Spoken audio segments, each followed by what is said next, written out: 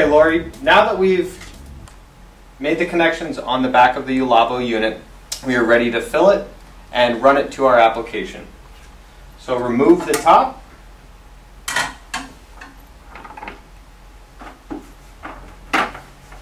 Fill up the reservoir.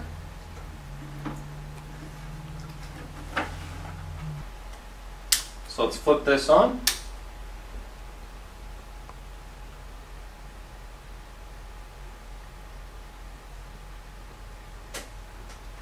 And now you can see the unit is in off mode. To turn it on, what we're going to do is press the OK button.